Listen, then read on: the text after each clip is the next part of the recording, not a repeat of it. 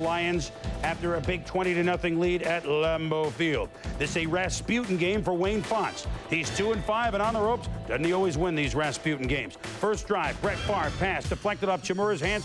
Willie Clay, 100 pounds of clay, picks it up, runs it to the 28. Then a 28-yard drive. Boy, you like it when it's like that. Scott Mitchell to Herman Moore, touchdown, 7-0 Lions, just like that. Second Packer drive. Favre going for broke. But it's just a bad pass. Picked off by 200 pounds of clay. 2 picks in the first quarter. Favre, another chance.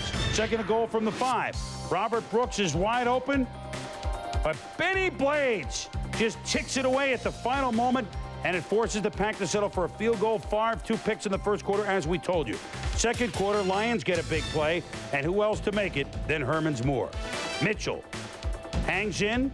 Moore, usually you see him go up for the ball, but this time he's gone. He could go all the way. 69 yards, 14-3, Detroit. Yeah, Herman Moore, great receiver here in a sprint. He gets a little help from his receiving mate, Brett Perriman, right there as he peels off the last couple of blockers. Doug Evans taken out.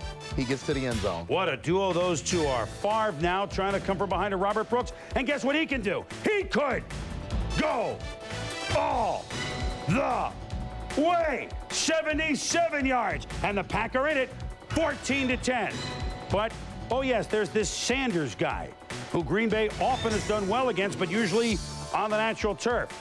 In the Dome, look at Barry Jitterbug for 37 yards on the draw, and he has passed Earl Campbell for 10th on the all-time running list.